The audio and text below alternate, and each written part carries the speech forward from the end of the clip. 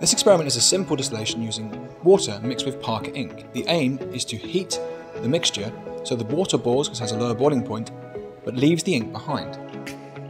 A thermometer is used to keep an eye on the temperature and to measure the boiling point.